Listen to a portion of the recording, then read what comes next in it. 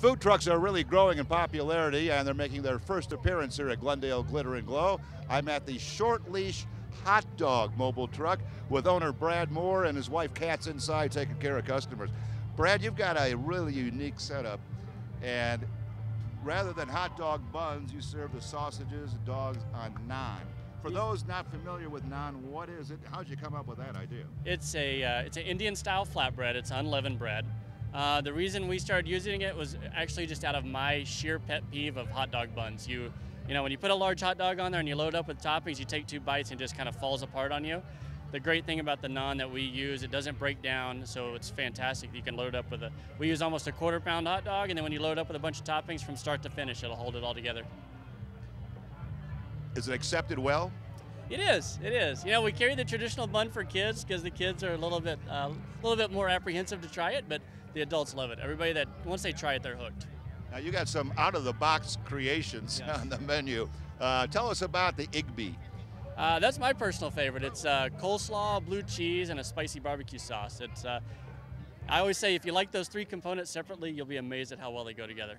I noticed another one, I believe it's Iko, is that how it's pronounced? With chutney, mango chutney. Yeah, it's like a fresh fruit mango salsa. We make it ourselves, but it doesn't have that traditional tomato base that a salsa does. And it's fresh mango, papaya, some other peppers and goodies thrown in there. It's fantastic.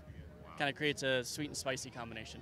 Okay, and the Oliver, tell us about that one. Yeah, that's kind of more a little bit more traditional. The sauerkraut, Thousand Island and Swiss cheese, kind of more of a twist on a Reuben. Interesting. Yeah. Is there one that's people ask for more often than others than that? The Iko is probably our best seller. And then the other one we have, it's called the Lady. It's fried pickles, chipotle cream cheese, and sauteed onions. That's a real winner too. A little bit more salty and savory. Now customers can't customize their own, is that correct? Oh yeah, absolutely. We carry about 25 different toppings. You can get creative and make your own. There's no limit to what you can put on it. I can't pronounce this one. It's sriracha sauce? Yeah, it's a spicy red Korean sauce. You've probably seen it at a Japanese restaurant or two. It's that kind of thick, kind of red pasty, spicy sauce. It's got a nice kick to it. Tell me about the the truck coalition. It's pretty new, isn't it? Yeah, so there was a group of us that got together. We were sharing a lot of spaces at farmers markets, and we just had this conversation that we should start a association of sorts. And last year we started it. We had 7 members initially, and now we're up to 32.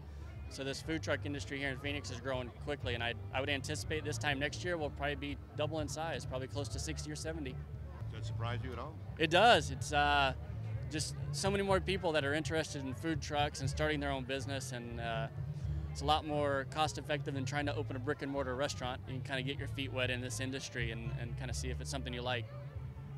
Your wife, Kat, was an interior designer, correct? And you were in banking and finance. Do you miss it? No, not at all. No, we're having an absolute blast with this. I always tell everybody that it's the hardest work we've ever done, but by far the most gratifying thing we've ever done. Very good. Thanks for being here at Glitter and Glow. Thanks for having us. We really appreciate it.